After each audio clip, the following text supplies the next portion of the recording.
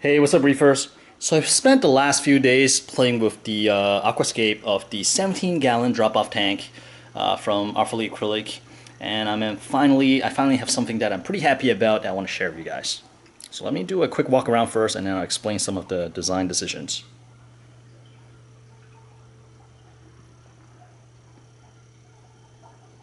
All right, so let me move back a little bit just so that you know where the tank is situated, because that is important. So the tank is in my living room. Here's my 45-gallon tank. On the other side of the sofa is the 17-gallon drop-off tank. So there are primarily three viewing angles. Number one, people will be sitting on the couch and they'll look to the left and they'll see this. Right? So from this angle, I want them to see a reef crest. I want them to see an overhang. And as I get up and walk around, here's just like a straight-on view. And then you have a little step up to the dining area, my really messy dining area. And then you look at the tank from a more top-down angle. So it'd be like this. So my goal for this aquascape is to make sure that the tank is presentable from all three sides from different heights. And I want to play to the strength of each height. So for example, like we're up here, if we look from above the tank, you see that the rockscape is not really like a straight line, like boom boom. It's kind of like a curve like this, just so that there's like a foreground and background, regardless of wherever you look at the tank from. And another position that I spent a lot of time working with is from the couch. You notice that the IKEA shelf has empty like holes like this, right? And on the tank, there's a hole. I try to line them up. So I figure it would be kind of cool if I build in an arch that kind of like, you know, progression. It's like bum, bum, bum, right? To lead the eyes up here. And if you remember from my earlier video, when I was telling you my plan on how to scape this tank, my original plan was to have this rock come straight down. Well, not straight down, but come out a little bit and then come back down here. In order to, but not touch the bottom, in order to kind of lengthen the rockscape here. And figure it would be a different look for a drop-off tank too. But unfortunately, I thought about it a little bit more. I was like, okay, if I have a vertical rockwork, that will really limit to the amount of corals I can keep, simply because the ones at the top will shade the ones at the bottom. So I kind of changed the plan up a little bit, and I found a couple pieces of rock that work really well together. So I built out a overhang or reef crest. Like it'll crest out and then it'll be just nothing down here. And that is exactly what we have here. So I was really lucky to find a rock that kind of works as the keystone. It locks into the sand trap nicely. And I was able to epoxy, well, first of all, this rock was able to lock into this rock, but I also epoxy it to reinforce the connection, to make sure nothing like crashes. So I was able to build a little overhang, and I really like this look.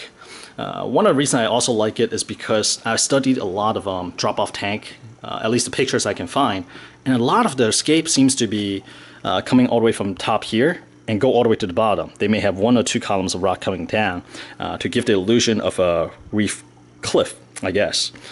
But at the same time, as soon as the rock touches the bottom, it kind of breaks the illusion because you're like, oh, okay, all right, now there's an ending, right? So with this layout or this aquascaping, I kind of want to not have the rock, number one, reach bottom, and number two, by it just kind of like jettisoning it out, it's almost like, okay, maybe if the light is dim enough, if the room is dark enough, I want it to feel like, oh, this is just like a big drop, much deeper than here. So I'm really happy with the final aquascaping layout that I have currently. And I kept mindful, I kept reminding myself to don't use too much rock, because when the tank is empty, it's really tempted just kind of keep adding rocks so that there's something, fill all the gaps, right? Fill all the empty space. But I keep reminding myself that as I start buying corals, usually they'll come on rocks as well. And some of those rocks may go really nicely with the scape. So I just want to keep enough room for future expansions. I also try hard to have enough surface that's facing light so nothing is being shaded. This will increase the number of corals that I can keep down the road, and it'll create the illusion of depth, of course.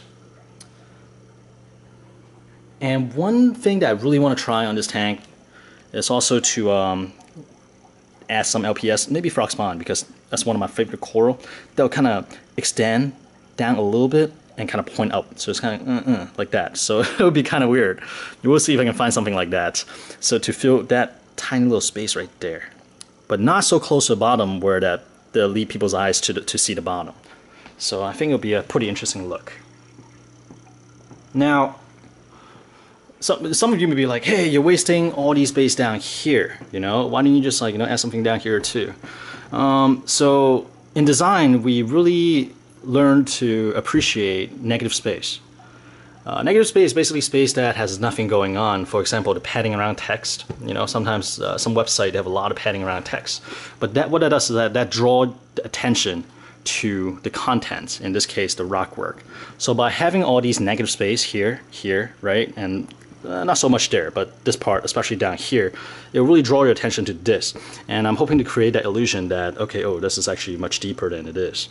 So negative space is not a bad thing, and with this aquascape, like I mentioned in previous video, I really want to go with the minimalist look, right? Just minimal amount of rock, and just play to the strength of the drop-off. Not in the traditional sense where you use all the vertical room, because if you just need vertical room, a regular tank will be able to do that as well. You can just stack rocks up on one side, and then you get all the vertical room you want. But it's more to the sense that it gives the illusion of a much deeper drop.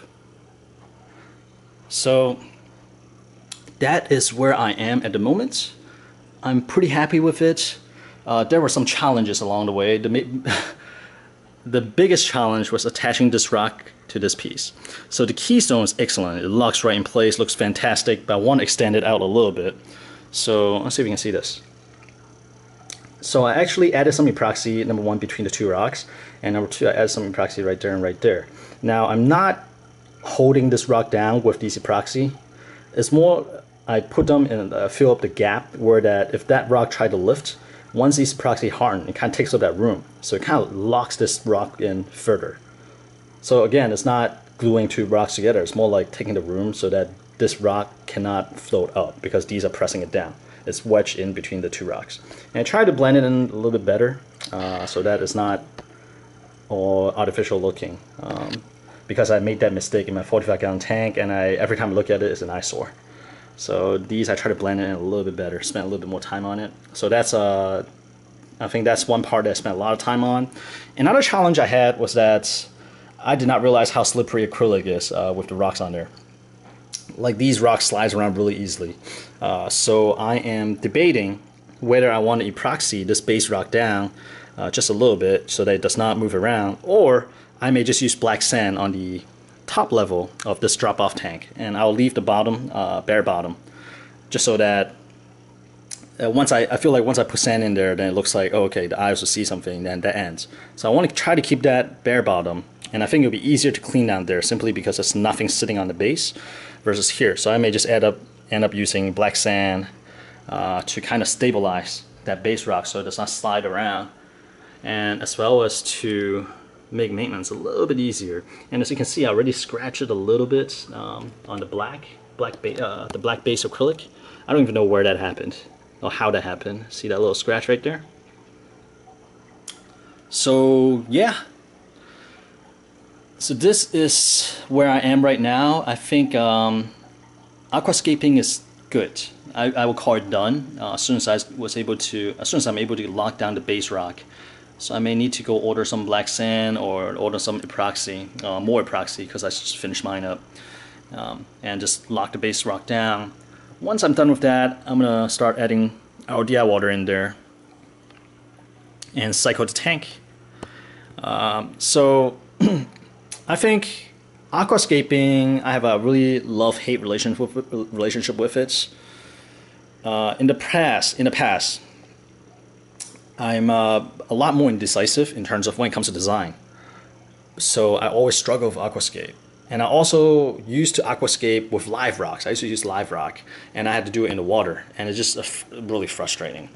So ever since I switched over to using dry rocks, and I guess like as I grew as a designer, I'm a UI UX designer, I learned a lot. I started learning a lot more of what works and what does not work in terms of design. I try to apply it to everyday life, and that actually helps. It does, the skill does translate. And nowadays, I think the biggest thing I gain is that I can tell good design from bad design, and this helps me drive decision. In the past, I was like, oh, I don't know if it looks good, and I tried to ask for opinions. But now I can look at it and I can confidently say that, oh, this sucks, or like, oh, I like this, that's cool, let's go with it. So I think that really helps. I for design, right? So I think aquascaping is good. At least I'm happy with it. And I'm going to SN or epoxy, and then we'll fill the tank and we'll cycle the tank.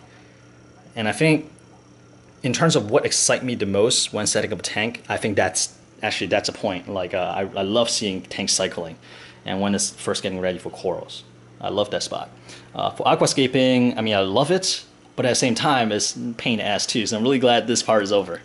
And yeah, I'm really happy to share this finished progress with you guys. If you guys have any feedback, let me know.